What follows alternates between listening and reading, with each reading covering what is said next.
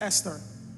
But as soon as Esther decides to encounter Jesus, remember that Doine already has an altar established in her bloodline dedicated to Christ.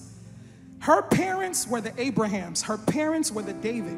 Her parents have already been fighting the battle, so she is stepping in alignment and continuing the call. But Esther here, God himself had to call Esther because he heard the cry of my people in Israel and Egypt, and he said, I must raise a Moses. So Esther becomes the Moses. The altars in her bloodline heard word of this, and they said, okay, let me see how you're going to make it in life.